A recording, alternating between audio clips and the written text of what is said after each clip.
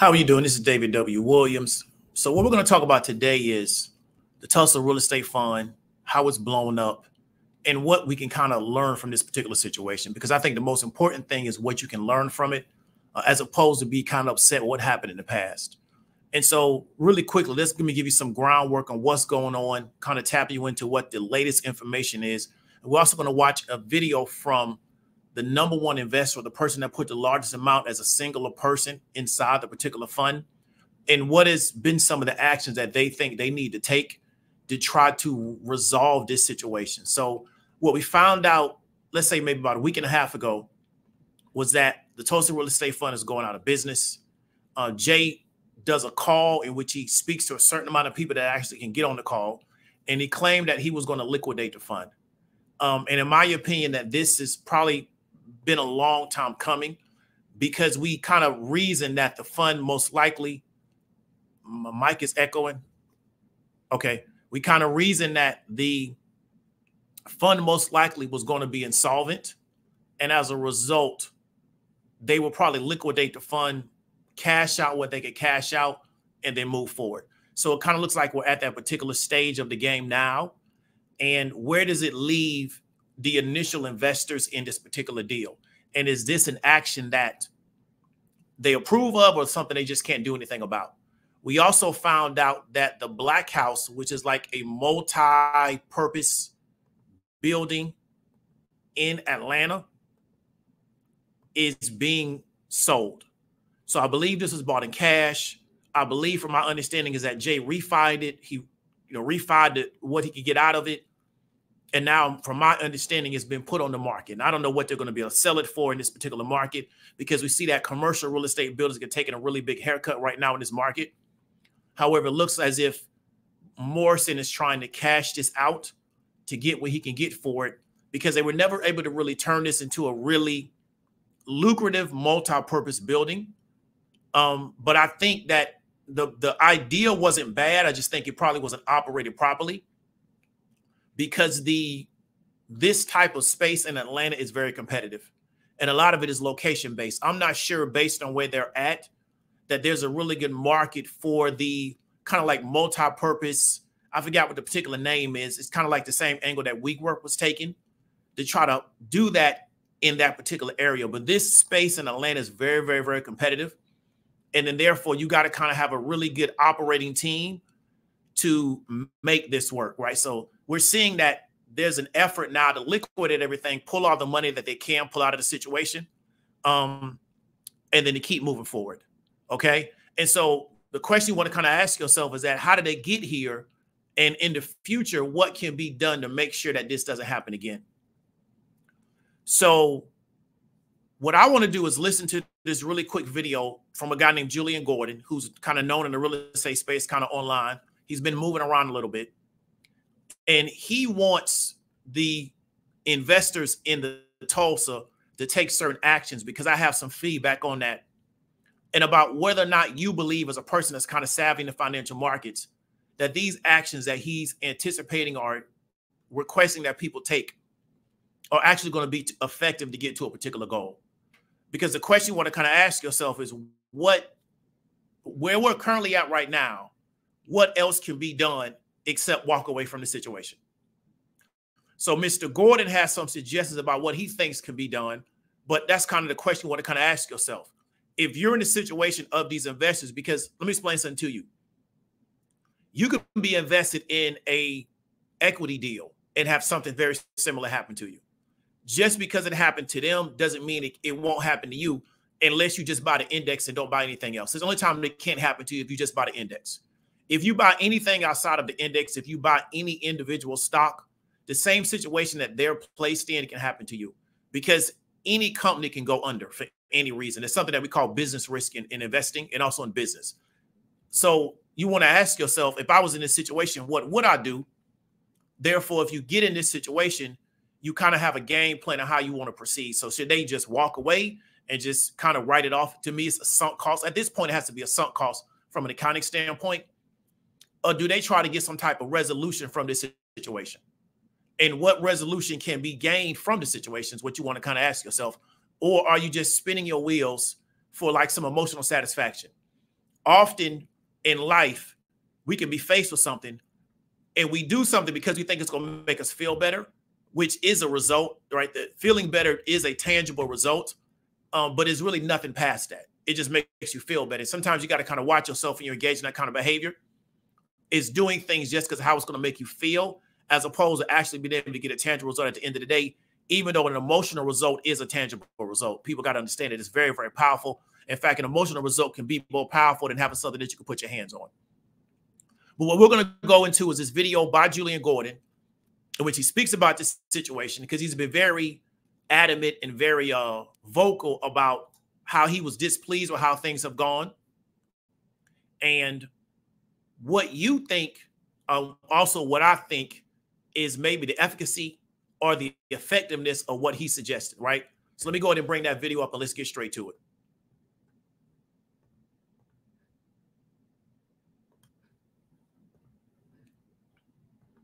Dear Tulsa Real Estate Fund investors, it is with a heavy heart that I must inform you of the imminent closure of the Tulsa Real Estate Fund, also known as TREF.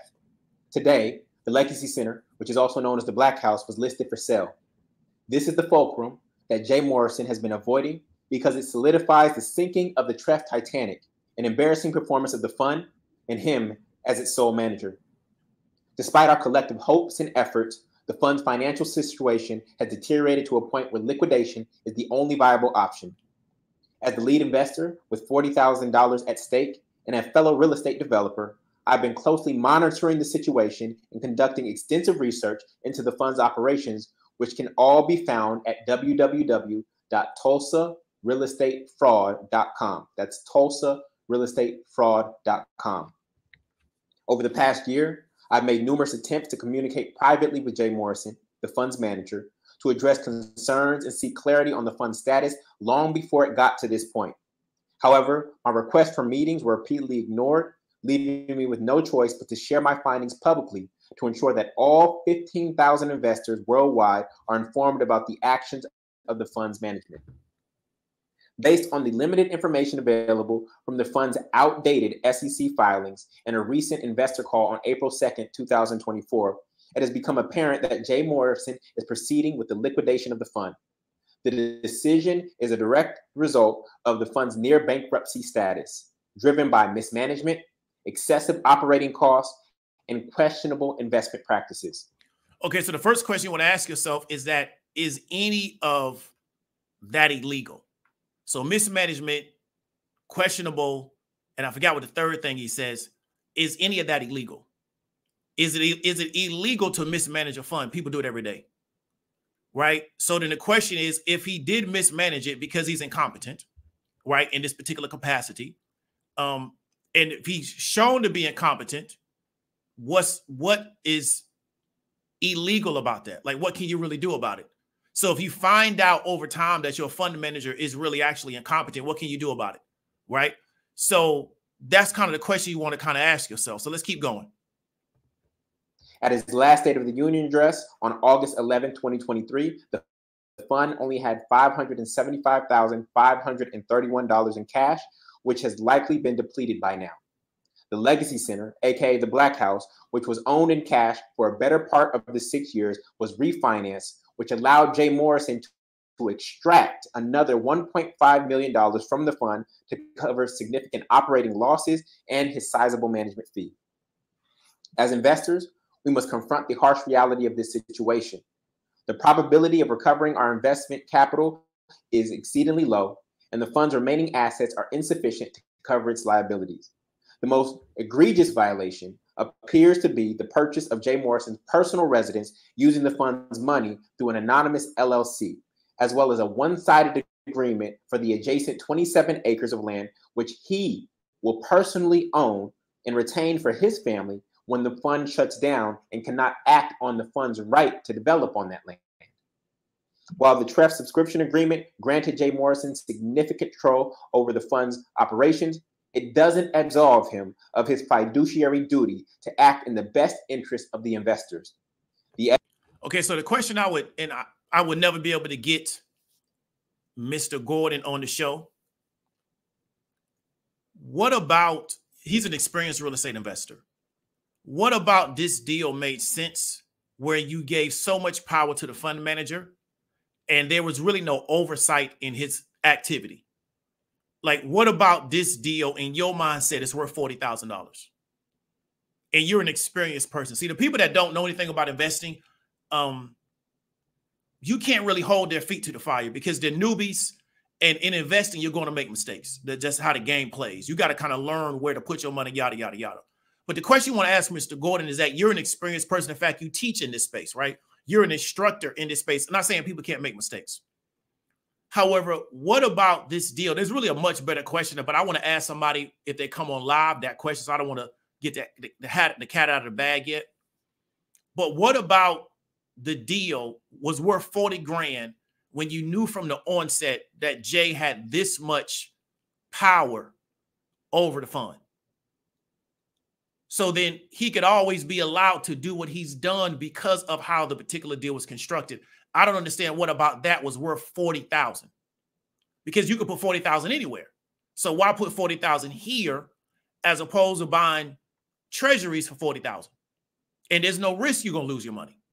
So this is what I'm trying to get people to understand, is that when you actually are savvy in the markets, you know what kind of questions to ask yourself so you don't get somewhere and be like, well, this didn't go the way I wanted to go. The question you want to ask yourself is why I took this action in the first place. Let's get back to it. Evidence we have compiled strongly suggests that he has violated this duty through self-dealing, misappropriation of funds, and gross negligence.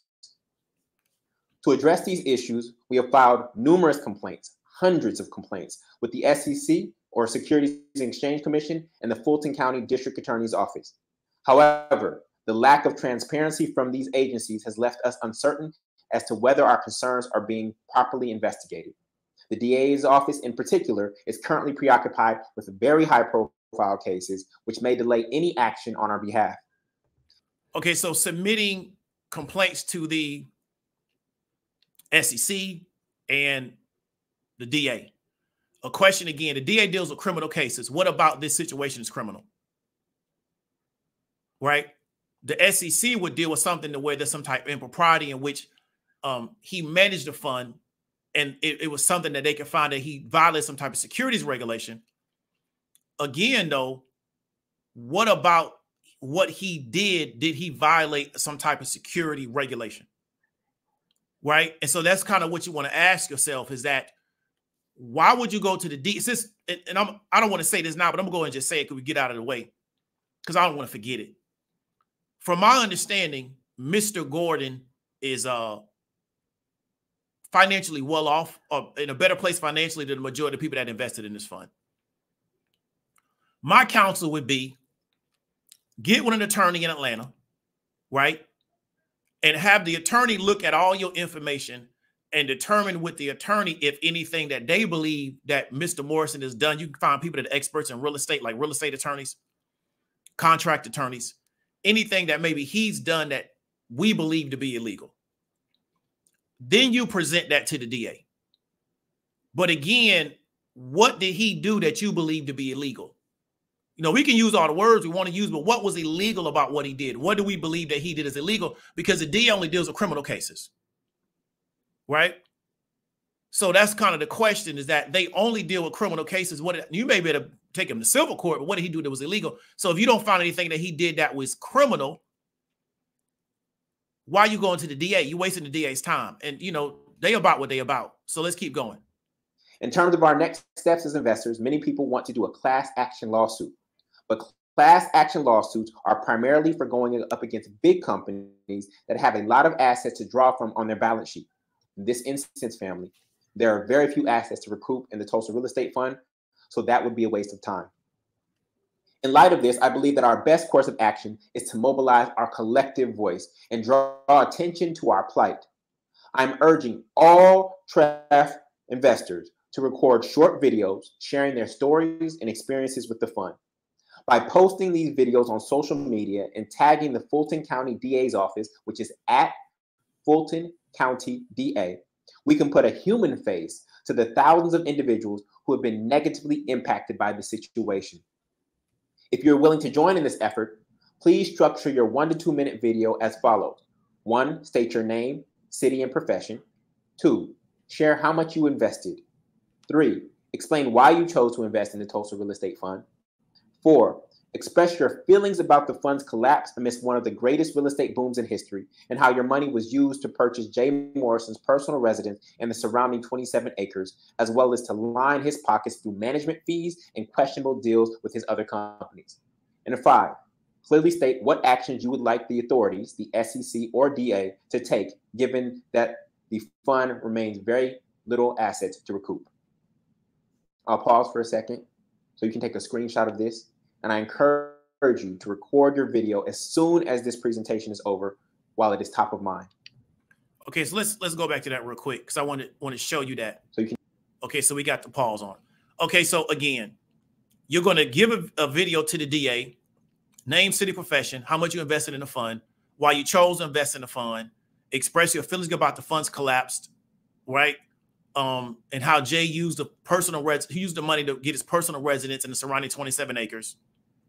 And then state what you would like the authorities, SEC or DA, to take, given the lack of remaining assets to recoup. And then post it on Fulton County DA. Okay. Again, I'm not sure what that will accomplish. Right? I'm not sure what that will accomplish. And so one thing I'm sensitive about, and it got nothing to do, it's not a critique of Mr. Gordon. I don't have any issue with this guy. I don't know him. I haven't heard anything negative about him ever, right? To be real with you. I just am sensitive about when we tell our people, in my opinion, to do things that won't necessarily bring about a real world result that they're looking for. So it's kind of like an activity to focus your emotion on at this point.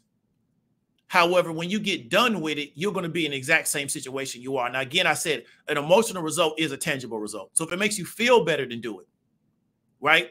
However, what is that really what you're looking to get? Are you looking to just feel better, or are you actually looking to get a real economic result? Because if you're looking to get an economic result, I'm not sure how this accomplishes it.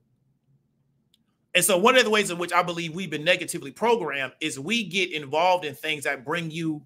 We're looking to get a result that's non-emotional, or a result that is a combination of emotional and other things. But people just go after just the emotional result because they really believe that's all they're ever going to get. Right? And so that's what I'm not a fan of, is building out this big Facebook group, bringing all the people in that feel like the fund did them wrong. Let's do this activity. And then after that, now what we're going to do? So I've seen one of the videos from one of the people that kind of tried to follow the instructions, even though they really didn't follow the instructions that they were given. And I couldn't even watch the whole video because there was so much going on. Instead of following the instructions, I could never get to what they were actually talking about. And again, the DA is not going to listen to all that. Right? So you got to kind of understand is that I just think it's very, very unfortunate because once again, in my opinion, people are not being given the right instructions to get what they want to get. And I'm not saying this to be argumentative. I'm not saying this to be contradictory to what he's saying. It's just I don't understand what is this going to accomplish, except I may just feel better because I expressed it. I'm not downplaying that. That can be very powerful to people to just feel better by saying something. So now they can get it off their chest. And maybe they now can get closure and move on. And that may be the whole goal of this particular exercise. So I may just be missing it. Right? But if that's not, then what are we supposed to do after that? After everybody makes these videos, now what? And so that's what I really don't understand. And that's kind of why I decided to do this video, because I saw this and I was like, okay, I don't really get why they're doing this. But I know on the internet, what is really blown up, because I grew up in the era of talk radio. And what made talk radio so big was everybody got to say their take if they could actually get on the live. Because historically, all media channels was locked out to the average person. So I just kind of think we're in this era where people feel like their voice needs to be heard on every issue if they think they have something to say. And then now what we do is we encourage people to just say anything, even sometimes if what they're saying won't necessarily get a real result. But let's keep going. You can take a screenshot of this, and I encourage you to record your video as soon as this presentation is over while it is top of mind. The more stories we tell, the harder it is for them to ignore us, and the more likely it is that an investigation will take place and justice will be served. It is crucial to emphasize that this is not a personal vendetta against Jay Morrison, but rather an attempt to hold him accountable for his actions as the fund manager. To whom much is given, much is required. We entrusted him with our hard-earned money, and he had a responsibility to manage it with integrity and professionalism. Unfortunately, the evidence suggests that he has failed in this regard, and we are now forced to bear the consequences. To my fellow investors, I understand your pain, anger, and frustration you may be experiencing right here, right now, in this moment. It is easy to second-guess our decision to invest in the fund, but we must remember that we believed in a vision of group economics and community development that was greater than one individual. We could not have foreseen the level of mismanagement and deception that would occur. As we navigate this difficult time together, I encourage you to focus on your own well-being and financial recovery. Do not allow this setback to define or deter you from pursuing your dreams and investing in the future. We must learn from this experience and use it to become better stewards of our resources and advocates of our community. To those who have remained silent, yes, you know who you are, or enabled Jay Morrison's behavior, I implore you to come forward and share what you know. This is not about personal gain or vengeance, but about ensuring that justice is served and that others are not victimized in the future, especially by Jay Morrison. Remember, when Bernie Madoff's Ponzi scheme collapsed, 5 other individuals were convicted with him for their involvement. We know who you are: LT, MF, JP, MM, TO, TB, and last but not least, EJ. Your names appear on the fund's website in addition to the SEC filings, and you are in photographs and videos. I urge you to come forward with what you know and clear your name before any potential investigations commence. And so again, without stating that you believe that something illegal has taken place, to me, this is just drama, right? To talk about what? So I'm going to come forward and talk about what? Something that wasn't illegal? Like, it don't make no sense. But I know this is good on the internet because it gives people something to talk about. You know, we can go back to high school, yada, yada, yada. But to me, if I can't state that I allege that this guy did something illegal, then there is nothing to talk about. So I just, like I said, I don't understand what the goal is, but I do know that people are looking for leadership in most situations. So if you just come out and do something, it's better than doing nothing, right? Because the people are looking for leadership. So I'm not against what he's doing.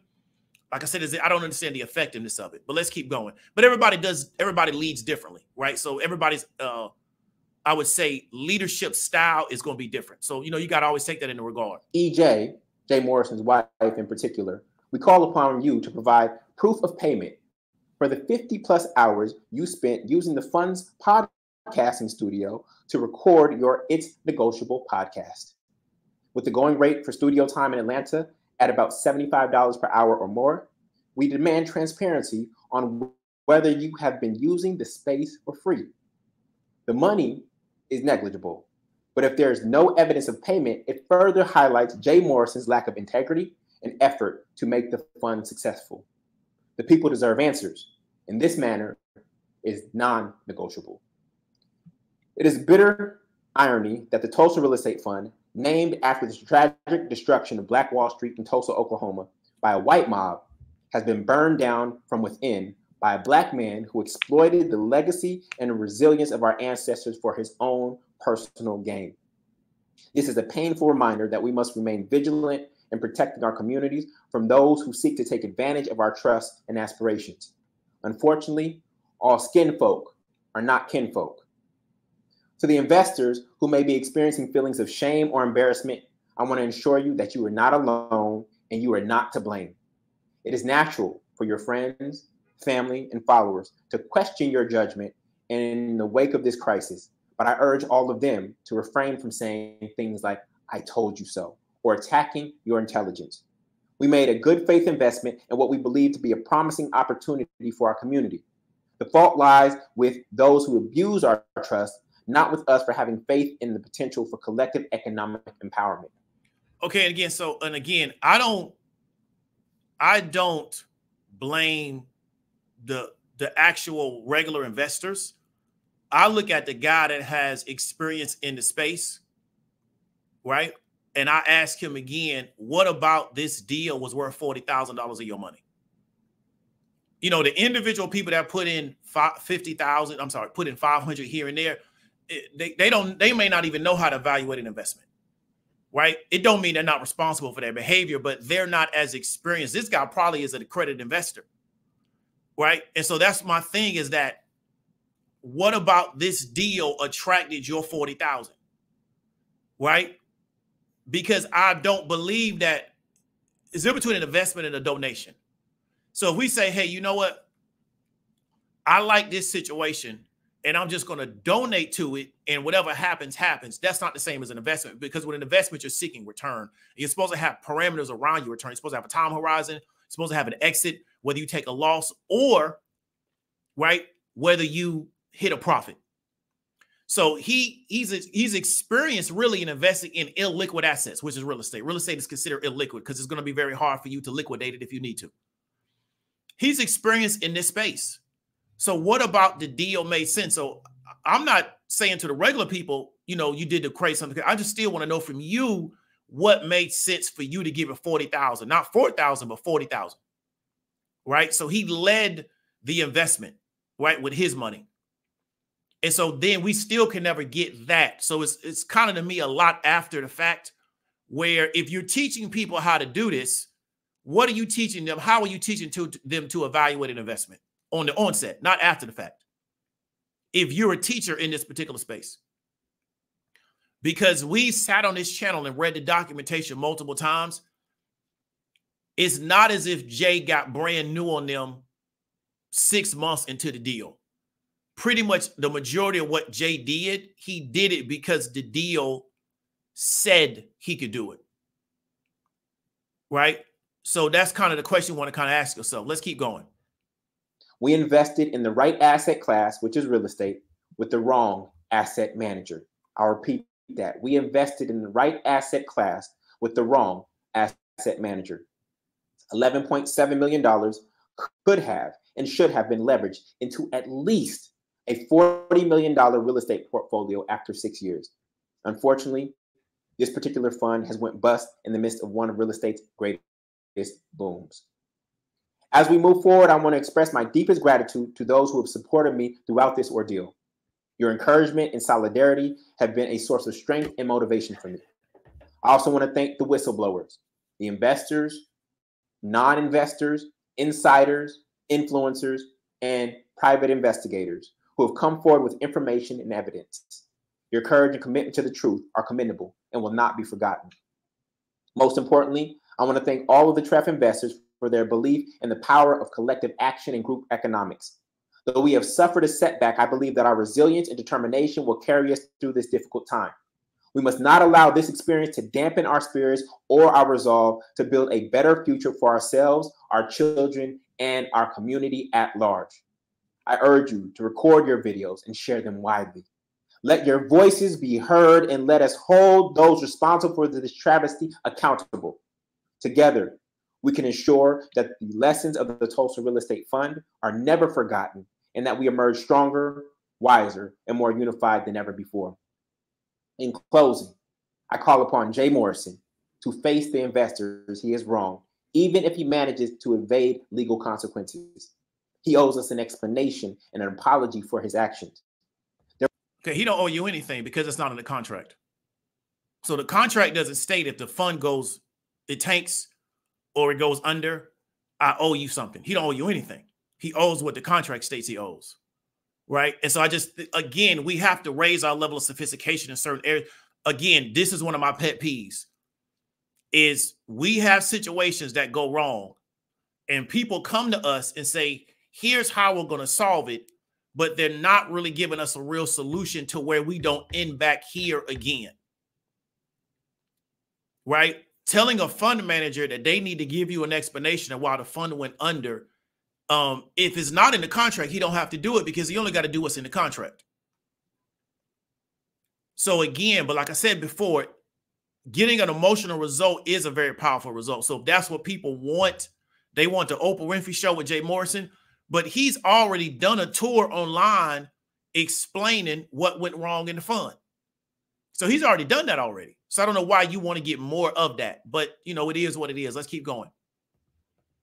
There were only 53 out of 15,000 TREF investors on the April 2nd investor call because the fund's communications and notifications have been sparse or non-existent. This is a public fund and therefore warrants a public explanation and must be able to bear public scrutiny. Therefore, I challenge you, Jay Morrison, to emerge from hiding behind the camera, stand before the people in public, just like your corner classes, and account for your failures as the fund manager face to face with the people. Only by confronting the truth and accepting responsibility can we hope to heal the wounds inflicted upon our community by you. Okay, so he already did this, and then none of y'all didn't show up. So he already did this. He did a situation at the Black House where he stood up there, it was live stream, and he took questions. And all the people that online had so much critique, we just saw they was just online. Why would he do that again? It don't make no sense, right? He's already done this, right? And that's what I want you to understand is that he's done of, I'm going to explain, and he kind of said to where, you know, essentially he's incompetent in this particular area, right? That's pretty much was the result of the live stream that he did. In this area, he's been proven to be incompetent, but he never proved his competency in this area, which is what people don't understand, right? He never proved his competency to do commercial real estate. Nobody can ever show where he showed he could do it. Like I came on here and I was telling people about trading, but I already showed I could trade before I tried to tell somebody else about it. Then I continued to show I could trade before, as I'm continuing to tell the people about trading, I still showed I could trade. Then I produced other people that can trade that came out of my program while I'm still talking about trading. I didn't just pop up out of nowhere and start talking about this stuff and don't have no proof to show I can do it. And then I can produce other people that can do it. So that's kind of what I want people to understand is that when you kind of don't understand, we talked about before, you don't have a level of sophistication about certain areas. You don't even understand what questions you're supposed to ask about it. And you always ask the wrong questions. And I see a lot of it on the internet. The question the person's asking is 100% the wrong question to ask in this situation. It's like, you know, somebody buys a gun and asks, you know, what end of the gun does a bullet come out of? You don't have no business being inside a gun store if you don't know that. You know, you got to come in knowing certain stuff. Let's keep going. Let us use this moment as a catalyst for change, learning, and growth. May we never forget the hard lessons learned from the Tulsa Real Estate Fund, and may we always strive to uplift and empower one another in the face of adversity. Together, we will rise above this challenge and build a brighter, more equitable future for all. I wish you all strength, wisdom, and perseverance to overcome this obstacle and emerge victorious. Thank you. Okay, so that's the video he put out. And I have some stuff I believe that he's really trying to do on the back end, but I'm not going to get into that because that'd be purely speculation. And I don't want to make the man feel like I'm trying to attack his character, right? Because I don't know him as a person. But like I said, I never heard nothing negative about the guy. Okay. So the question you want to ask, and so really quickly, if you have any comments, disagreements, anything that you want to talk about, because we talked about this particular situation on this platform multiple times. In fact, I was one of the first channels, and I don't like to do the first thing on YouTube, but I would say that we were very early on this particular story because I knew a lot of savvy real estate people when this thing came out. So I knew about the hood. Jimmy been doing real estate since the 90s, right? And Jimmy's not 60 years old. He's been doing real estate since the 90s, right? So he got almost a 30-something year track record in the real estate game, right? That guy's done a lot of properties. Camp does a lot of properties. I know another guy named Jay Johnson out of Mizzou. He's done a lot of the real estate space. And so they were talking about this, and they kind of got me to understand why they weren't for it. And then I said, I started going through the documentation, and I kind of realized how it was set up. And I wasn't going to invest in it anyway, but it wasn't attractive to me by the way in which the deal was composed.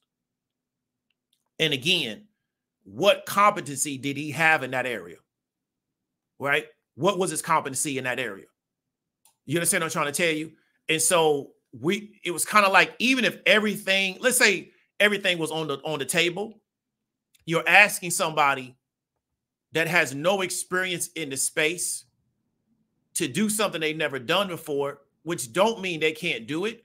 It just means that you have to have the ability to lose what you put in for this person to learn how to do it. And I really think that's what this was. This was a way for Jay to learn how to do this. And it just didn't go the way people thought. And one of the downsides of that, when you can't lose it, is you look to blame the person. But maybe he just wasn't the right person for this deal because he just didn't have enough experience and he was going to have to churn money to learn how to do it. And when you really don't understand investing, I'm going to show you a company. So I'm going to talk about this next week. There's a company called Sweet Green, right? They're like an eatery company. They're kind of like, they're not like Chipotle. They're not like Cava. They're kind of like in the middle.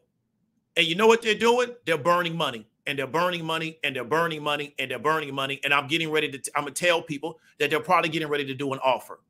So you don't invest in Sweet Green if you don't understand that they're just going to keep burning money until they figure out how not to burn money. Right? And so I think that's what the lack of sophistication is at. That's why the federal government does have something called accredited investors. But Obama created a plan for you not to have to be the accredited investor to get into this crowd fund, which is what it was. It's not a public fund, it's a crowd fund. It's not public, it's really private, right? So these are some of the dangers that people will say, well, we shouldn't let people do this because this is what happens, and they don't even understand what took place. I don't agree, but that's just me. Okay, so we're going to let in Miss Michelle. Can you hear me? Good evening. Good evening. How are you? Can you hear me? Is my background okay? Yes, ma'am. All right, thank you. Thank you, Mr. Diamond Dave. I appreciate you having me on the podcast. I invested in Tulsa Real Estate Fund in an amount of $1,500 total. $500 in doing the initial back in 2018. Then during the pandemic, because I had saved money because I was working from home mostly, so I wasn't commuting. So I had about another 500, and then with the pandemic money, I was able to give him another 1,000. I said, I'm probably going to use this on something else. I went to a total of 1,500. Okay. I've been following Jay since 2018. I used to get on the Tulsa Talks every time I got the opportunity. I wasn't even aware of the April 2nd meeting, even though I'm part of the Tulsa email server. I didn't get an email or any type of notification. The reason why I even became aware of the Tulsa fallout was because a friend of mine asked me what was going on with the Tulsa Fund, and they were never too keen on me investing. And then because of that, it led me to Julian and his message, and then because I follow you, I got a message. But I invested because I realized that as a community, it's very important for us to invest. Other communities come together and invest in each other. Yes, was it emotional? Yes, it was emotional. But I entrusted him to say, hey, look, I didn't think I was going to become rich. I wasn't looking to become a millionaire. I was looking for something that would outlast me so those behind me can see that we as a people did something together. Okay. Unfortunately. Can I ask you a question? Sure. Okay. And I appreciate you being honest, and I really appreciate you coming up here. So I'm not asking you this because I'm trying to come down on you. So I don't want you to take it the wrong way, right? Because I know you don't know me. And so sometimes the way in which I phrase things can kind of seem confrontational. But the question I want to ask you, because I understand you invested and you kind of explain your rationale. My question I would ask is that, do you have a process to evaluate an investment? No, I don't. Okay. So then that answers the question that I was going to ask you of what the process would be. So do you think now that you'll develop a process to evaluate an investment, or are you just done investing? It's on pause for me right now. I do a lot of since the Tulsa real estate thing, I've done crowdfunding with like WeFunder and what's that thing called? Republic. Yes, ma'am. A little $100 there, $50 there. So I do a lot of those little crowdfundings for $100, $200. So I do that. But something on this level for our community, definitely I'll have to have some level of evaluation next time. Luckily for me, it was only $1,500. It's been like 4 years. I haven't seen the money in 4 years. So, I mean, Okay, You know, luckily it wasn't detrimental to me. Okay, but I feel sorry because people were using their tax returns. So I feel bad because this could have been something that could have raised our esteem as a people to move forward, and he took advantage of us. You're right. But so let me ask you a question. Was his pitch that compelling to you to where you overlooked lack of experience, yada, yada, yada? Like because I saw the pitch. It was a good pitch. You know, I come out of marketing. So it wasn't it was a great pitch, really. But it wasn't enough for me to pay the guy. But was the pitch to you so good to where you just overlooked everything else and said, hey, I just give him the money? Basically, yeah, because again, okay. I am not versed in investing, such as yourself and others. Yes, ma'am. Also because other people were supporting him because he was on Earn Your Leisure. He was on other podcasts where they are a little more privy to investment information. So I assumed it would be at least okay. Again, I didn't go crazy and started investing like over, a couple of $1,000. But I said, at least with this is a good seed, a good seed to see where he takes it. Understand. Or where he could take it. Understand. Yeah. And that was very powerful what he did. He was able to leverage his relationships to get more exposure on platforms that already had credibility. And so I understand why he did that. And he had been building this up for a long, because I've known who Jay Morrison was for like almost a decade. He used to be on World Star Hip Hop. Wow. Yeah, he'd been around a minute, right? So I knew who he was. I remember he was on the Breakfast Club because he was supposed to be Angela Yee's real estate guy. I know he had to work for Sotheby's at one time. I don't know how much property he ever moved for Sotheby's. That was a question. So I knew who he was. So I just think he refined his pitch and he was at the right place at the right time. And he was able to get the right vehicle, which is very, very powerful. I just think it's very unfortunate, but I don't down talk you for investing because you explain what you were trying to do. And I just think it's unfortunate the way you were trying to think long-term and think bigger. And I don't think he necessarily had that same type of perspective on what he was doing. But he also invoked Marcus Garvey. You said Marcus Garvey, he wanted to, remember Marcus Garvey wanted to invest in a ship, and it was sabotaged. Actually 100 years later, and 100 years later from the Tulsa fund. So I'm investing in our history. I'm investing that after 100 years later, we're still resilient. We still see a future for ourselves. Let's do this. Other communities. I worked with people of the I want to get with the Jays. The Jays. I don't want your show to get centered. And they invest. They had no problems dropping $20,000, $10,000 on certain community projects and have no information. You're right. But there's you're 100% correct. But you're 100% correct. But I just think they have already developed the right people for that. Because let me hip you to something. There's Black people doing crowdfunding all the time for real estate.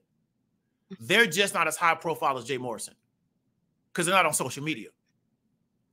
So I just think what I don't want the situation to be colored by him to think that like all crowdfunding for real estate done with Black people is negative. This goes on all the time before Jay and after Jay. Jay was just really able to leverage social to build out his fund. But there's Black people doing this all the time. I just posted on my community wall. There's a Black group that have bought a hotel, I think in Lake Charles, and now they're getting ready to buy another hotel. So Black people have been doing this for a very long time. It's just that none of them were able to leverage social the way Jay was. But I don't want it to make it seem like we can't do this because he messed up, right? This got nothing so I just want to really make sure people understand that. Okay. And my next question is, yes, ma'am. Based on what he's doing, what is he going to go to jail, or what will be the consequence, a possible consequence? I know you're not an attorney, but well, what did he do that was illegal?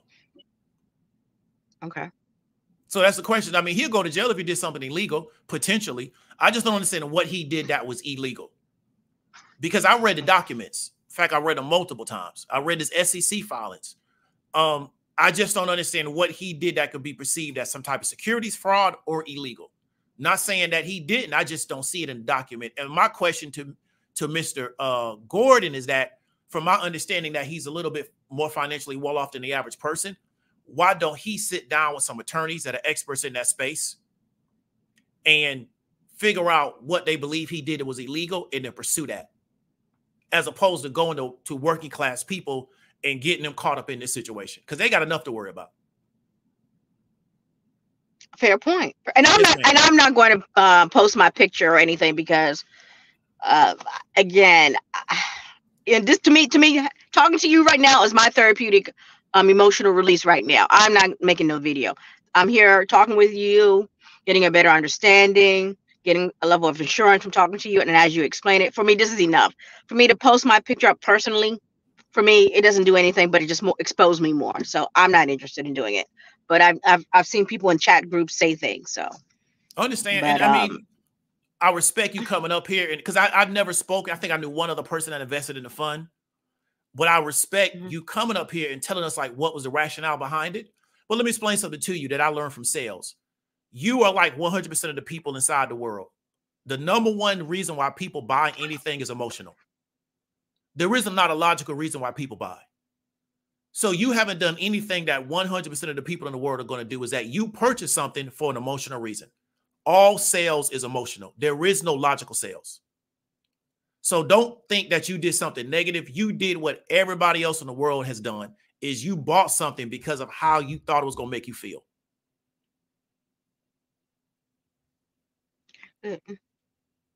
So moving forward, so moving forward, because I'm not an accredited investor because I don't have the income. Will there be? I'm not sure what we as a black community how we're going to move forward from this. You know, I saw JT the Pocket that sent me some clips what he said the other day. I saw the Julian Gordon. You know, just hope we can repair from this. Well, we can, because what I'm trying to help you understand is that black people are investing all the time outside of Jay Morrison. It's just in this social space, in this YouTube space, he was very high profile, but there's also a lot of black people that have no idea who Jay Morrison is. Just like I know black people that had no idea who. Oh, yes. You see what I'm saying? And so that's what I want. So there's nothing, he's not going to stop anything, because people were doing stuff before him and they just going to keep doing what they was doing before Jay Morrison ever showed up. So he don't stop nothing, you know. So I just want people to understand that, is that in this internet thing, these people are like front and center, but back in the real world, most people don't even know who these folks are, and they don't care to know. They doing what they doing, and they looking at yields, and they trying to get returns for their investors, and they don't have time to be worried about, like, you know, some guy that didn't run his fund properly, yada, yada, yada. So I don't think the black community is going to be impacted by Jay at all, because I can show you websites in which black people are trying to do crowdfunding to raise money for projects. Okay. So it's just. And my next question. Yes, ma'am. Go ahead. So my next question is, if it goes through bank, because again, I'm not sophisticated, and if it's anything above what you can share, please let me know. And if the fund goes bankrupt, so Tulsa goes totally under. Is that what? Because I didn't see the April 2nd. April 2nd one is something I've heard on online grapevine. I didn't even see the video. I don't even know where to even get access to the video of the April 2nd discussion.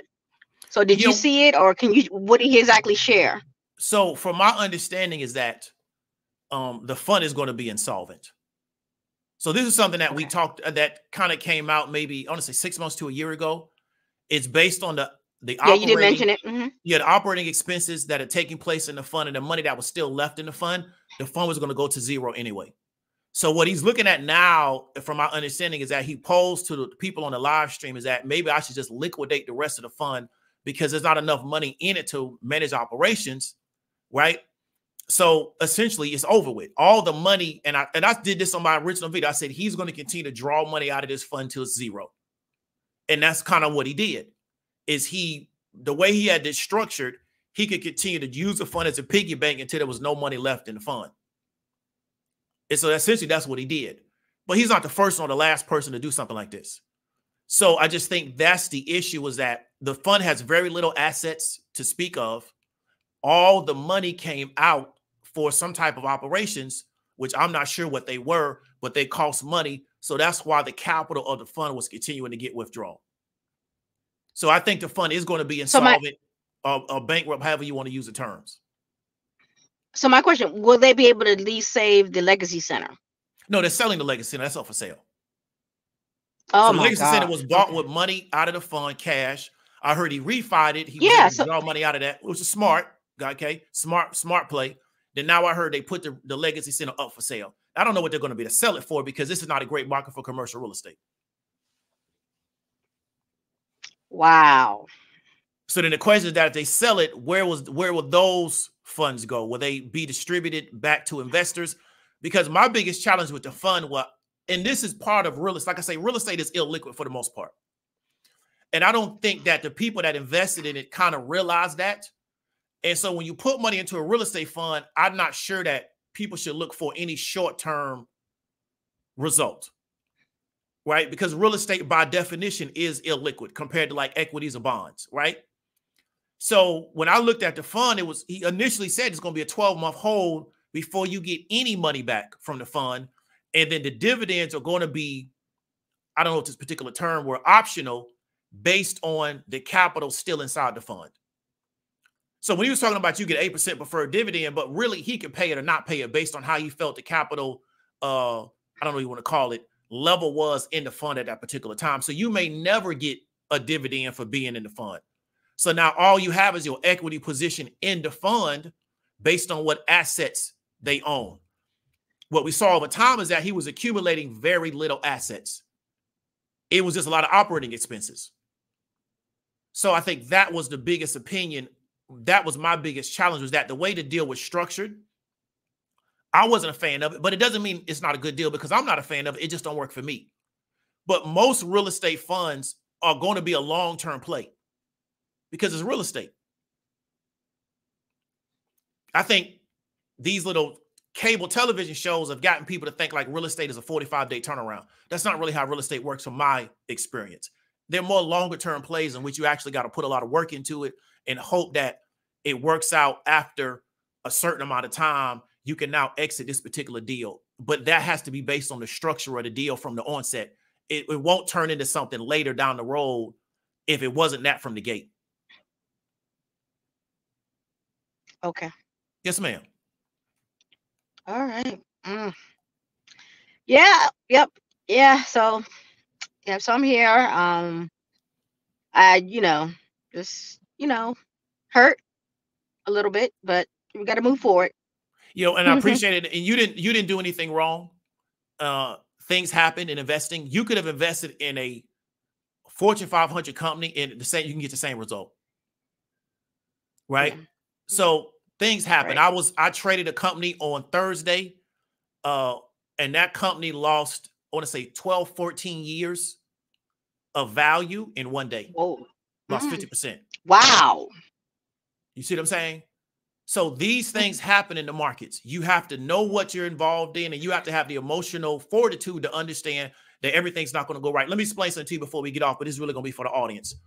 Investing is portfolio based. Something that Miss Erica Williams talks about, and she's 100% correct, is that you can't be in like one deal and think that one deal is going to blow up. I'm not talking about you personally. I'm just saying in general.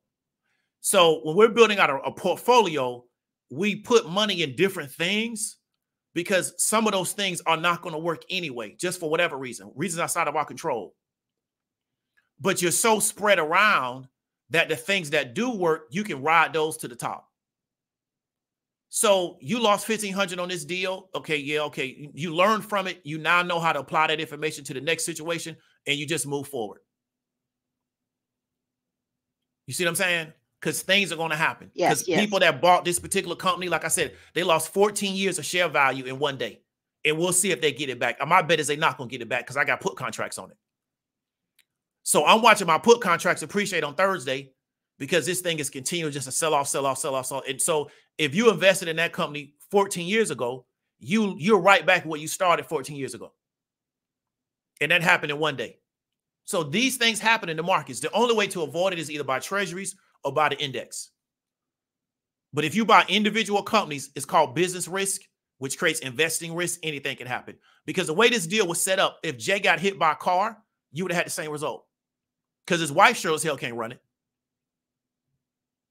So you'd have got the same result. I remember one time on one of these Tulsa talks, somebody asked, "Hey, you have been going through so much emotion. Remember, his daughter was sick and all. He had a lot of personal stuff going. Why can't you defer the fund to somebody or hire somebody to come in to manage a fund or hire a board?" And all I remember from those conversations, he was just circling around the question. All he did was circle around the. Understand, but can you hear me? I can hear you. Yeah, the question is why he didn't have a board from the gate.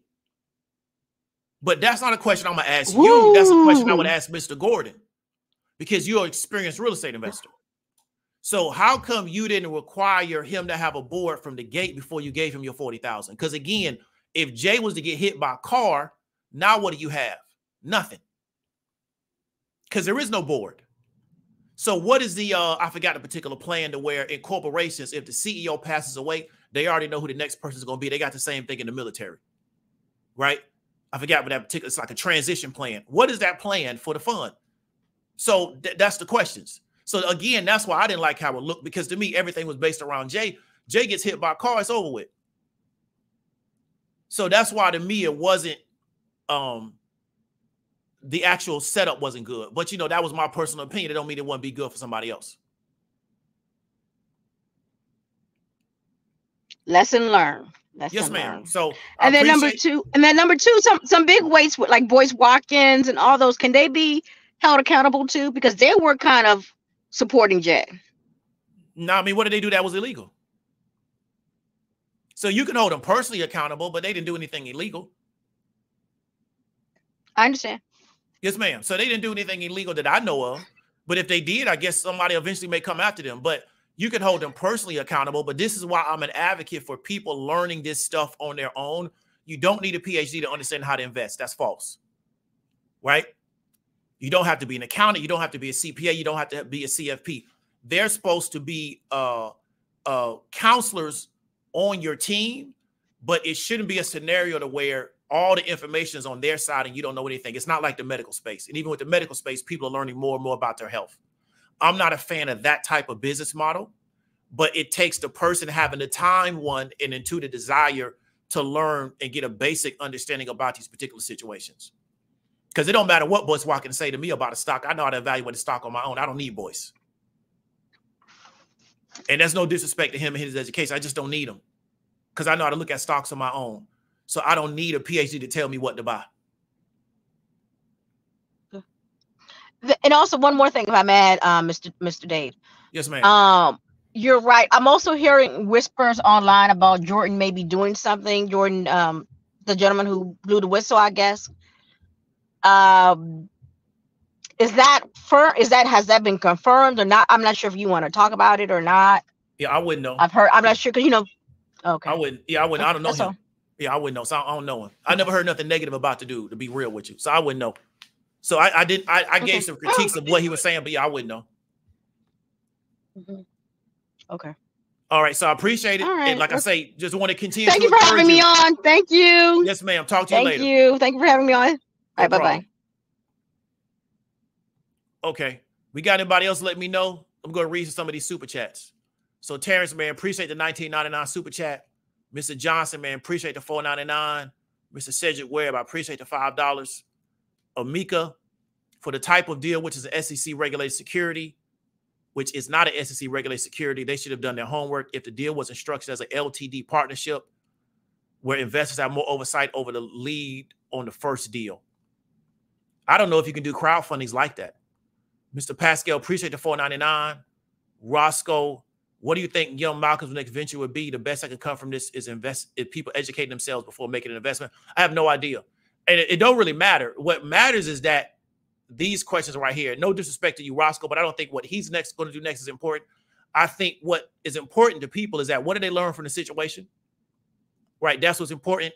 And then what does impact how you invest in the future? Yes or no? I think those are most important. What that guy does next to me doesn't really matter because it won't impact my portfolio on any level. What's going on? You can hear me? Yes, sir. Can you hear me? Yes, sir. So I had one thing and some background information. I knew about Jay like when I graduated college around 2016. Okay. Because he actually had really good information when it came to getting into investments. Even if you looked at his corner classes for his real estate, he gave accurate information because I would research the stuff he was saying. Because just for me being a fan of history, you always try to get more than one source to confirm if something's true or not. So I would research it on Bigger Pockets, research it from different people doing real estate, and all the stuff was like legitimate that he was saying. Okay. And it helped me get my first duplex when he started talking about house hacking and stuff like that. And I bought some of his classes and his book and stuff. So I was like, he has a background in real estate. It doesn't matter that he used to be a drug dealer and stuff like that. I know people are now using that to say you should never invest with him. But he actually provided good information to the people. And we did a corner classes. You could say that was marketing, but that was still free education on the street corner for a lot of people who may not even use the information. Yeah. So the thing that gets me is, all right, so Jay put this out, and not only did Jay do a lot of marketing, but he also did a lot of like Tulsa real estate calls. He had the documentation where you can go read the documentation. A lot of stuff he said on the calls were from the documentation, saying how things was going to go. And I would sit in those calls and listen. A lot of people wouldn't call in or ask any questions. A lot of people would just go along, but it seemed like they got so caught up in the Tulsa real estate, the Marcus Garvey. And one thing that's interesting is when you look at Marcus Garvey and you look at the documentary of his children and stuff, a lot of investments he did with that money weren't successful. They were like bad investments and stuff, but people got caught up into the program. So with this, I was like, I pretty much felt like donating your money to this was like it was a donation. Because if you looked at the return, it wasn't really, even though it's an 8% preferred return, we look at preferred return, it isn't guaranteed that you would get it. 8% on $500 isn't that much money. And then when you looked at the deal, I was looking at the same thing. I was like, everything depends on Jay. So if Jay has a heart attack, like what happens? And the other thing that got me about this is you had people who on YouTube was saying they knew about business, whether it was a doctor, whether it was Julian Gordon and stuff like this, that said, oh, we know about business. We need Black people to invest. But when you actually listen to them about why they was investing, it was never like numbers. It was never like documentation or projections and stuff like that. Like Julian Gordon, the reason he said he invested $10,000, he said Jay Morrison been to jail before. So I know he don't want to go to jail again. I'm like, there's people that commit crimes over and over again and go to jail. That's not a good reason to invest in the fund. So the big question I have is, in my opinion, I never liked the idea of being an accredited investor because unless you got, a net worth of you make an income of $250,000 or have a certain net worth, you're blocked out from certain investments. Yeah. Which I appreciate with this. He did the crowdfund. He kept saying Obama passed laws where you can do crowdfunds to raise money and stuff like that. And I was like, okay, this gives us more opportunity to get in these investments. Cause I feel like a lot of this stuff was to keep certain people out, especially Black people, from doing larger investments and stuff like that. Yeah. So my idea was, I don't got $500 right now to just give away. I'm going to wait and see how the first year does. And another thing that was interesting to me is he said he wasn't going to buy properties. And he actually got mad when people kept trying to get him to buy properties. He said he wanted to be a mortgage company. He just wanted to fund people projects, which I said, I don't know how much of a background he has in funding projects.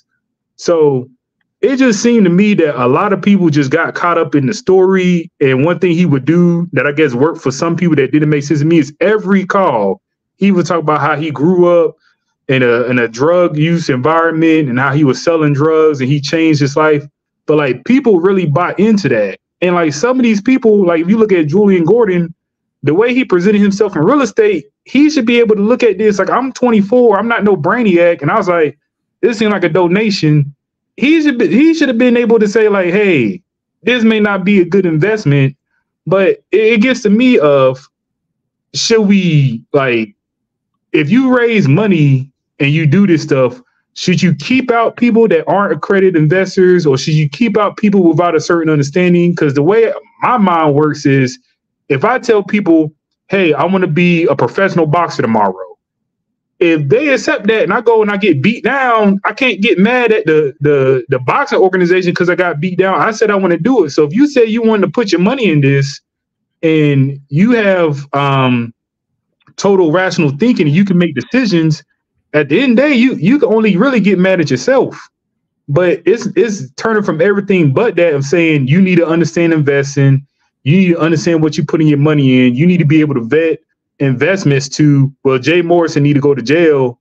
And like you said, from what I could tell, he didn't do anything illegal. And the way he went about putting this together with paying all that money for the SEC filing and stuff like that, and being in prison before, he probably made sure he didn't do anything to be illegal. So do you think like how this should work for people that aren't investment savvy? Should you just not take their money at all? Because I'm like the same thing you said. Beyond Meat done crashed and went to zero, but I can't. Well, maybe $20. I can't go and say the CEO of Beyond Meat scammed me out my money if I invested in it. Yeah, I mean, that's a very I don't know how to say the particular word. That's a very good question, because there is a group of people inside the United States that don't believe that people that are not at a certain level of wealth and income should be allowed to invest past anything except maybe a mutual fund or a 401k. Yes, because sir. they believe that they're so unsophisticated, they're kind of open to a lot of risk because of their lack of understanding of the situation. There's another group of people that believe that, hey, if you want to invest in it, you should be allowed to do it. Because again, you talked about us not having access to certain vehicles don't allow us to do certain things, because we live in a world to where if you already have money, it's easier for you to make money. Yes, sir. But one of the reasons why we don't have money is because we was locked out of a lot of spaces for literally 400 or 500 years, and they didn't allow us. And if we did make it, they took it from us, and we didn't have any recourse in law. So now we don't have it to put it into certain situations, because once you get a certain amount of money in this country, you should never go broke. Exactly. Because you can keep making your money make money for you, and you just live off your actual return on your investments, and you don't have to touch your principal ever again. But the problem is getting to that. And then we know that wealth in this country is made in groups. It's not made in individual people. So we know that we're going to have to do group-oriented stuff to get to where we want to go. But I think this is the issue. And we know this because we look at the markets all the time. A lot of the focus is being put on Jay. Jay's one out of 100,000 people that manage funds. So the problem is that all the focus is being put on him, and we're not putting the focus on people that are doing this the right way and don't have these issues. They should be getting the attention. The reason why I think these other people, and I don't want to say their name because I don't want to get caught up in saying that they did this, but my own opinion is that Jay got so much momentum on the internet. That's something we have in the social media space, and this is why I got a lot of respect for Erica and I got a lot of respect for By the Hood, is that let's say drop 16, you start buzzing online. You're going to get a lot of people that's going to jump on your penis, bro, because you buzzing online that you ain't know 3 days ago. And it don't matter what you got going on. They just want to ride the wave. So Jay has such a strong wave. I think people just wanted to get on that wave because Gordon didn't give him 10,000, gave him 40K. Okay. So you would think Gordon, with his experience, would have a very rigorous evaluation of where to put his 40K at. And that's what I'm saying. But I'm saying, but the wave was that strong, bro. And it don't make sense to me. And I'm like, the people. It do make sense if you're trying to ride that wave, because he had a wave bigger than all those people. Jay had a wave. You don't raise that kind of money if you ain't got a wave. Jay had a wave, bro. So I think people want to get on that wave because that's what social media, a lot of it is about, is who got the wave. How can I be around them? They did the same thing with Kevin Samuels. So if you get a wave next week, you're going to have a whole lot of new friends. Because why? You got a wave. You wave it right now. And people want to get on that wave. They're trying to surf their way into the shore with you. And then when somebody else get a wave, they're going to jump on their team. That's what people do online. So I just think that's why a lot of these people that you think would know better jumped on him, because he was wavy. Jay was wavy, man. You don't raise. I heard that dude raised like $27 million. Yeah, Jay was wavy, man. And that's why EYL, all them people jumped on this team. And my thing is, in my opinion, right, we talk about fund managers. The goal of a fund manager is to raise as much money as possible. So he did what he was supposed to do. Exactly. And at the time of doing it, the people who like Julian Gordon, it's not just him. You got Boyce Watkins. You got, I ain't going to say all the names. None of these people came and said, wait, Jay, we shouldn't do it that way. Or wait, guys, this is cool, but we should evaluate investments by X, Y, and Z and see if it's a good investment. Jay went into it and said, yeah, we Black Wall Street, we changing everything. And the first thing that never made sense to me is when he bought the Legacy Center, I was like, this is a huge liability. Like, you just got the fund. I'm pretty sure that cost millions of dollars. Did nobody say, hey, man, like, you know, he had a board, but I'm like, did they have no ability to hold him accountable and stuff like that? But I'm just confused on, my big thing with this is, I know there's other people doing funds, but this was public. And I believe he raised $13 million, which in the grand scheme of things isn't that much. But from what I've seen with Black people raising, it's a lot of money. And if it had worked out, there could have been more and more funds. You could have had more and more pull, definitely in Atlanta and stuff like that, and encourage more people to do this stuff. But my thing is, what's the mission with this? Is the mission for people to become a better investor, which is more of what your message is? So even when I taught my little class on options trading, I keep telling people, don't ask me about the company. Do your analysis first and then have a conversation. Exactly. Or is the mission just, well, this one didn't work out, but if Joe Blow, who big on the internet, make a fund, we should invest in it because that's supporting the Black community. But then when it doesn't work out, the best you can tell these people is make a video and send it to the DA complaining. It depends on what your goal is. My goal is, I think you say the former, not the latter. My goal as a former is where I inspire people to do the education on their own, because I know that if we just get a baseline of understanding in these areas, people can't come to us with certain stuff. Our biggest issue is we can't have certain conversations. So you can say anything to us and we don't know, we can't even discern whether or not you're telling us the truth or not. Right? So that's my goal, but that's not everybody's goal.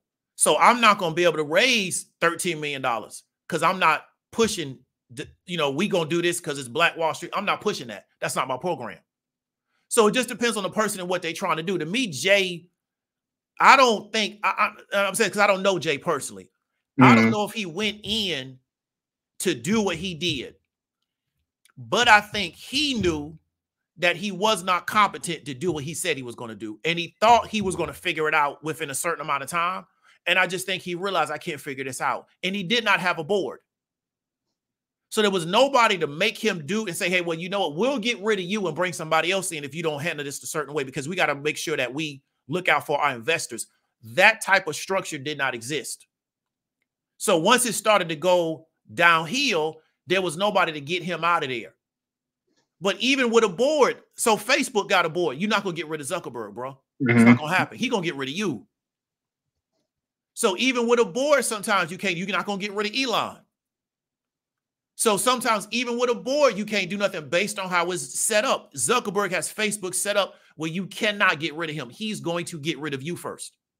So as soon as me and you start saying, man, we don't like how Elon running this company, and we start kind of voicing that, he going to get us out of there. Because that's his company. I agree on charities and stuff. Yep. See what I'm saying? So you got to always understand how these things are set up. So then when you go into it, you know how it's set up. So you're not surprised when things go a certain way that they're going to go. I just said this again. To me, Jay was incompetent in this particular area. He's a hell of a fundraiser. To me, what he should do is the same thing Kathy Wood does. Kathy Wood raises money. She got a bunch of people around her that actually do the operations. She just raises the money. And they have a certain perspective on that fund. And that fund is negative. Nobody's calling her a scammer. But that fund is negative over these years. But all she does is she just raises. She's a rainmaker. To me, Jay's a hell of a rainmaker. He can make money just rainmaking. He ain't got to steal money from nobody. But I think and that's something I had to work on myself, because sometimes our experiences in life, we think we got to keep doing certain stuff because we know we can get away with it, instead of saying, I ain't going to do that no more. Because Jay can raise money. So to me, why don't you just raise money and then attach yourself to somebody else and they use you to raise money and you let them run it? But then you won't have the ability to get money out of the fund like that, though. Well, the thing that I wonder is, when Jay initially did this, did anybody think it was going to be successful to partner with him to operate the money? But then I wonder if he really thought he was going to make 13 million. Or he thought it was going to be like maybe 1 million, stuff like that. Then when it blows up, everybody is either attacking him or supporting him. And like I said, especially when we started talking about doing mortgages, I was like, man, I don't know how this is going to go. So I was like, let me wait a year to see how it's going to go. But a lot of people, in my opinion, when he was doing the stuff as far as education, had nothing to say. He makes the 13 million and he does the fund, and then the fund don't go out, he's a scammer. But I'm like, nobody's thinking, okay, you may be good doing $100,000 managing, and we know a lot of people can't even manage their household income. And you turn around, you throw someone $13 million in the whole black, I guess you wanted, I don't know, you say Dungeons Dragons, but all these people are on your back saying you the best thing since sliced bread. You know, he may would have did better with less money, but at 13 million, now everybody's going to the Black Legacy Center. Now everybody wants my monument out front, talking about Marcus Garvey and all this stuff. So it could have just been a lot of pressure. But I just don't think it makes sense to throw stones at Jay, but not talk about these other people that sat here and encouraged you to invest your money. And none of these people said we should make sure that people know how to invest their money and read the documentation. But that's just my thing. But let me explain something to you. He raised 13 million to do what he was going to need to do. He was going to raise way more money than that, because he was doing commercial real estate. He never really talked about really doing residential. He said now he wanted to be a lender, which means you're going to need way more than 13 million. So for him to do what he claimed he was trying to do, he was going to need way more money than 13 million. That's small money in the space he's trying to work in. So he was going to have to keep doing raises, because as a fund manager, and you see this with fund managers, they're always talking their book. If you got Kathy Wood, we say, hey, me and you drop 16, we're going to get an interview with Kathy Wood. She's going to talk her book, because she's always trying to raise money. That's her job as a manager, to bring more money in. So she's always talking her book. I think people got mad at Jay for talking his book. That's his job as a manager of the fund. He's supposed to keep trying to raise money. He should be doing a raise every 2 years. Bring in more money. Now the question is, what is he doing with the money? But he should always be looking to bring in more money. That's his job as a fund manager, because the bigger pool of capital he can control, the more he can outlay. So I just think, again, he to me was incompetent in particular areas, and then he allowed people to invest with him that didn't understand the markets.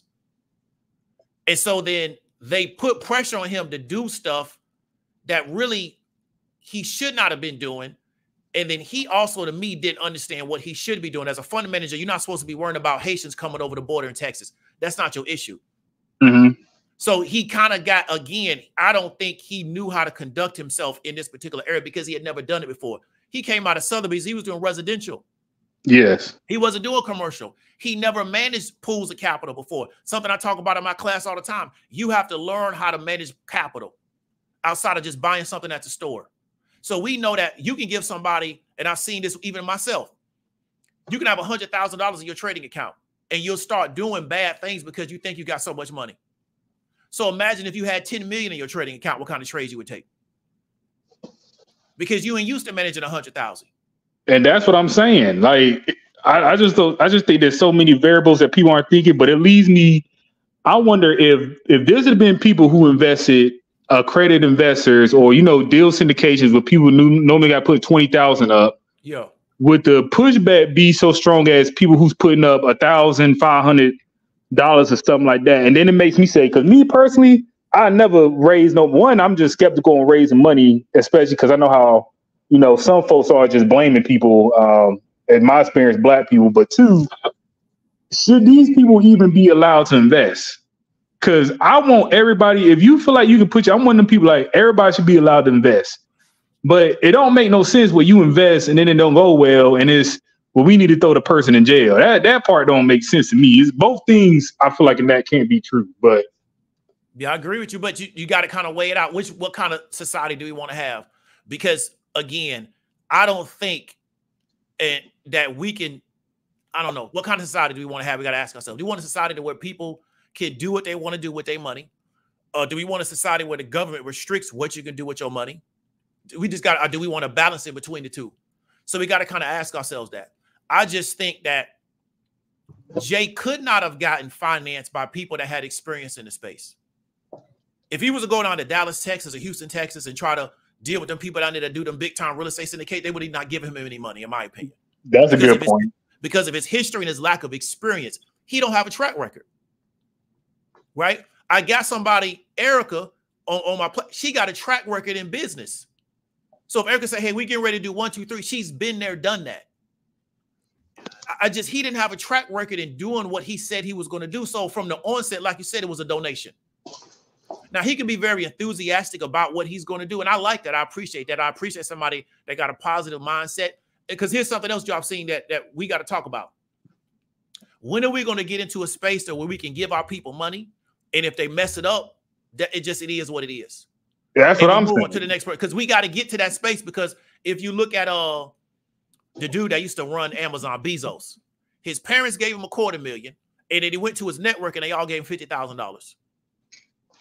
So his parents had enough money to give him $250,000 for the business. That wasn't their last piece of money they had in the world.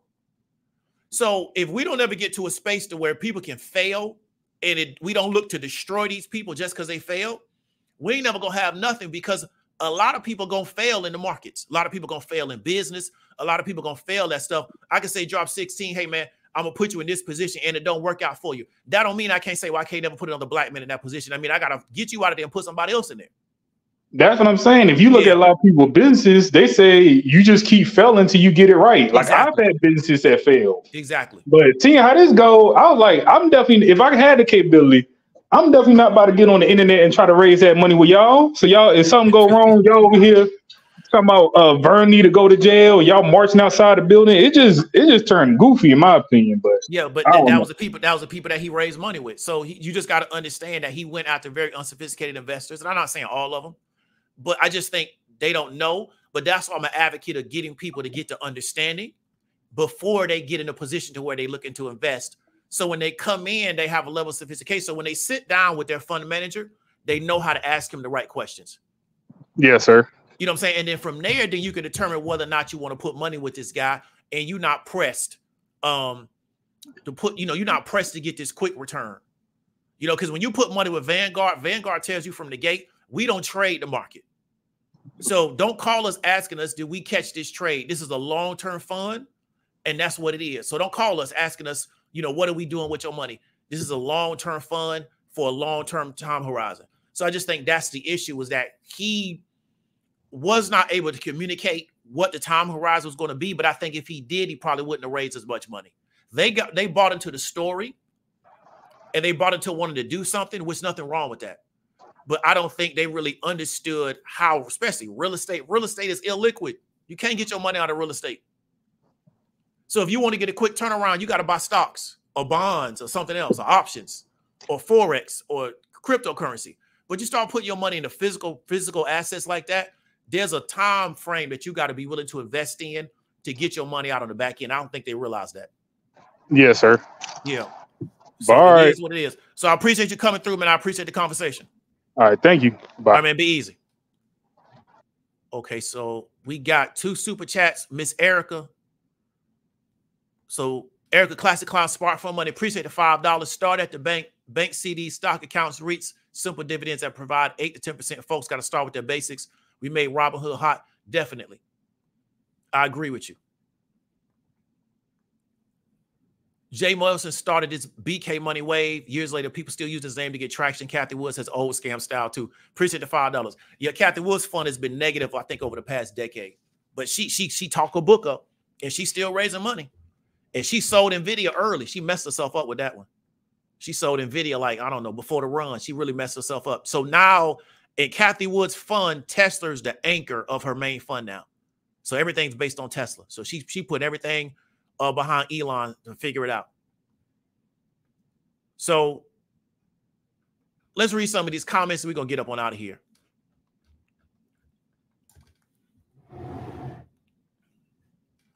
So GL Boogie says, does he have to liquidate the home his family live in? I don't know.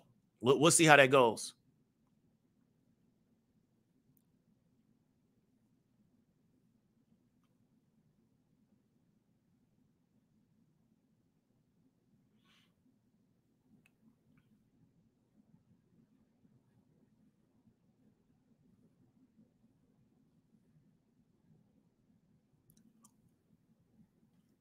So simply a diva.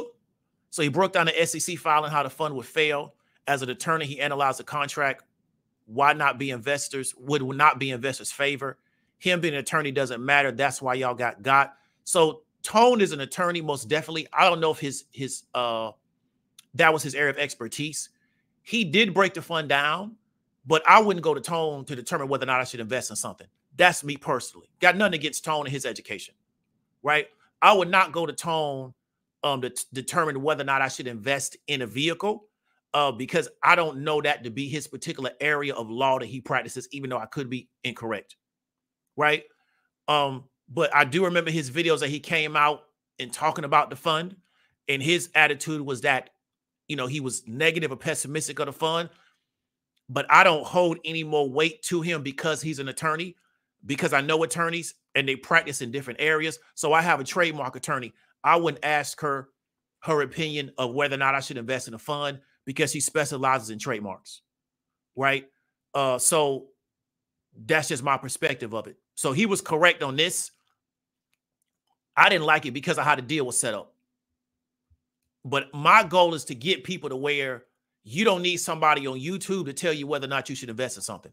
Because what if they're not on YouTube? Then what do?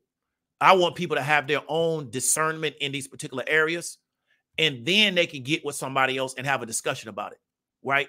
But big up to him and what he do. Eric can say he could have built one house with 200K and folks would have chilled out. He wasn't trying to build nothing. Yeah, I feel you. It was very unusual, but you know, it is what it is, right? I think it was a big opportunity that he had that he dropped the ball on. But it is what it is. He got his 27 acres, so he got something out of it.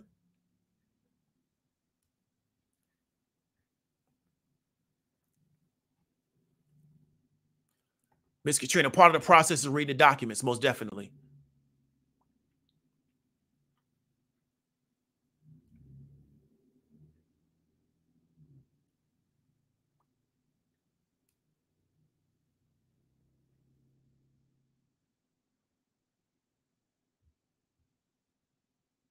So Ms. Cherie says, Chris Senegal has a real estate investing, a real estate crowdfund deal. And as far as I know, it's positive. I heard of him too. I heard he's doing real good stuff out there in Texas.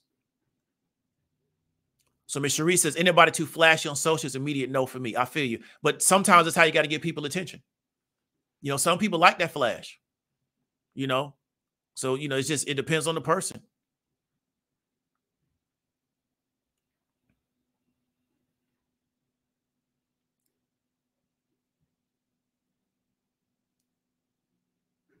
So KM90, he played into the emotional folks as an example of how emotional we are. KM90, if you ever go work in sales and you actually want to be successful, the first thing you got to understand is that every buying behavior is emotional. Everyone.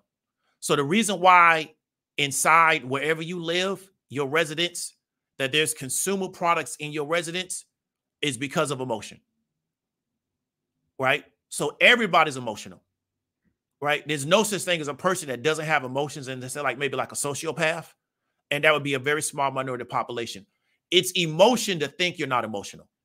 That's emotion, right?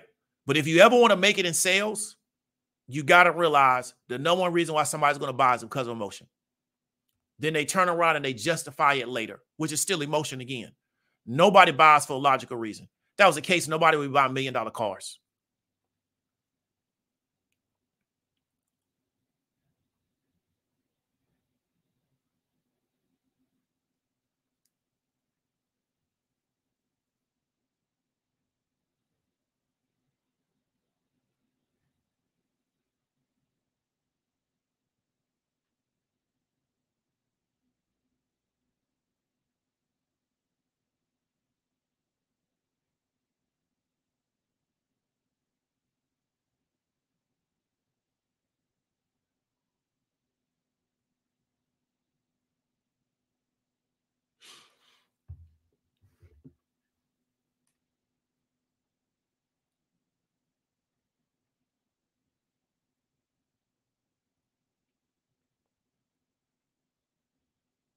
Yeah, succession planning. That's what I meant. So there was no succession planning in the fund. So if Jay was to get hit by a car, what do we do next? And all our money's tied up in this fund.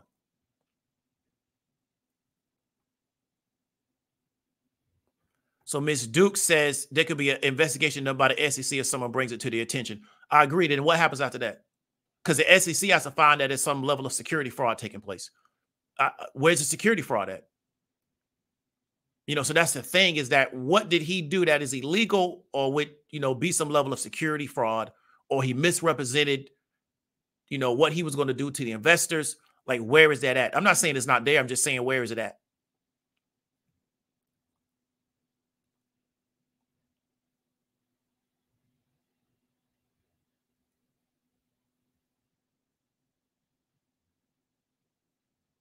So Miss Katrina says, I already know to listen to my husband when he says he wasn't investing. I feel you.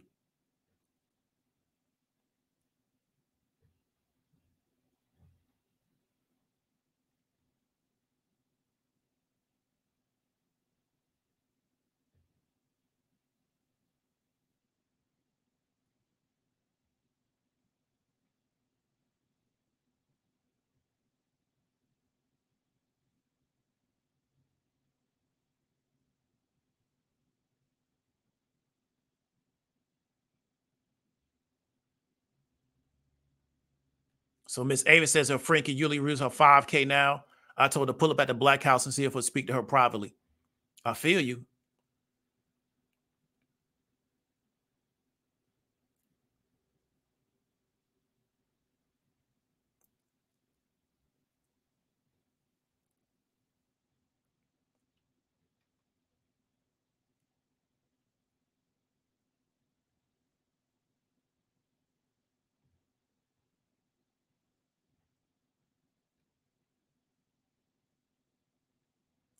So Miss Williams, big up to Brandon Williams at Williams at ACC Tax. Aren't fund managers supposed to have a Series 7 license? This is crowdfunding. It is crowdfunding, but we're just calling him a fund manager. But it is listed as a crowdfund. But we're just calling him a fund manager, right? But Miss Williams, I don't think he needs a Series 7. Does he need a Series 7 to raise money? I don't know. Does he need a Series 7 to raise money and let somebody else operate the fund? And I may be incorrect. He may need a Series 7 to raise money, but it was a crowdfund. 100% correct. That's how it is structured. Because I had somebody call it a REIT. I had to get him off the channel because I was like, bro, that's not a REIT.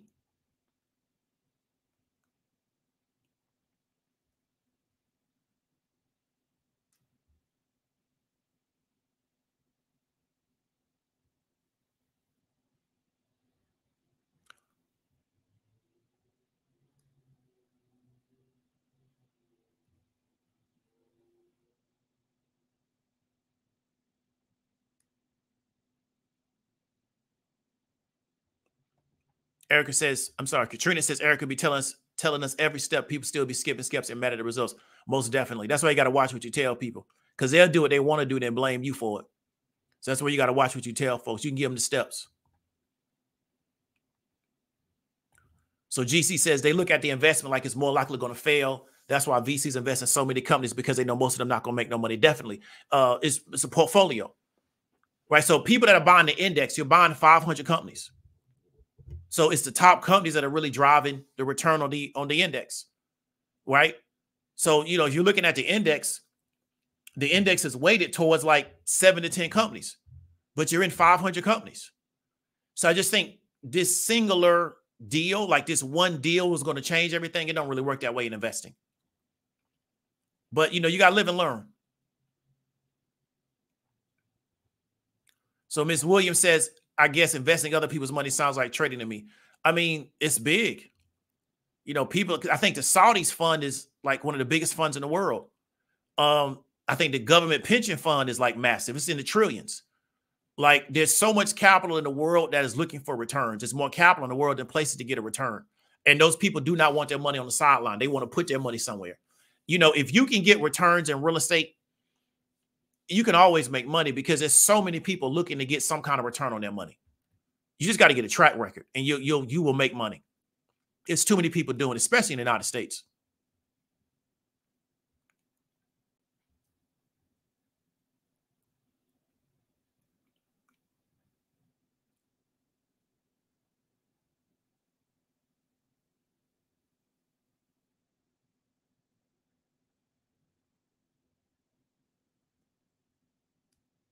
So Erica says he already audited him and found no wrong. Definitely. Yeah, I don't think there's anything illegal there. It could be. I don't know. I'm not an attorney. I don't think there's anything illegal there. Okay, so again, we're going to go back to the questions for anybody that actually watched the whole video. Question: what do you learn from the situation? And what does impact how you invest in the future? And so this situation is bigger than Jay, because he's not the only person. Corpulent, appreciate the $1.99 super chat. He's not the only person running a fund. There's literally thousands of them. I can show you right now Black-run investing in business funds right now, right? He's not the only one. He just was really, really high profile. And he was something that really was big on the internet that a lot of people could jump onto and use to get traction and use to get traffic to that particular channel. I've used it myself, right? But I never had an issue with Jay personally because in my mind, he disclosed everything that he was going to do. So before somebody ever said that he was mismanaging the money, I didn't like how the fund was set up from the gate, right? So that was my issue. I didn't like how the fund was set up from the gate.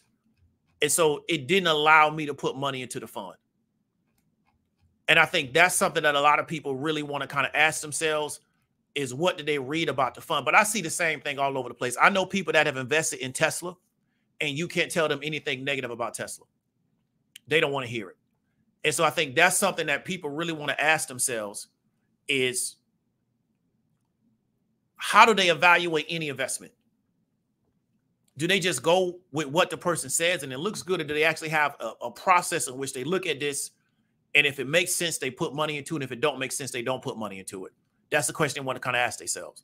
So hope y'all have a good evening. Talk to you later. Be safe. Be easy.